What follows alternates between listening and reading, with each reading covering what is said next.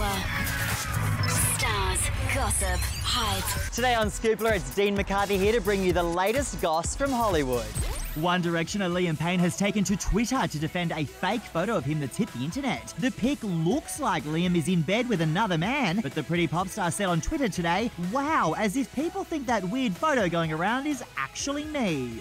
Next, Emma Watson is making headlines today after she gave an inspiring and breathtaking speech at the United Nations. The actress was launching a campaign called He for She, which is dedicated to ending gender inequality. She said men and women should have equal rights and opportunities.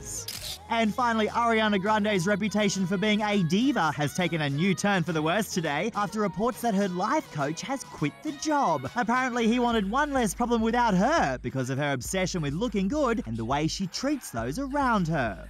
For more stars, gossip and hype, head to Scoopla.com.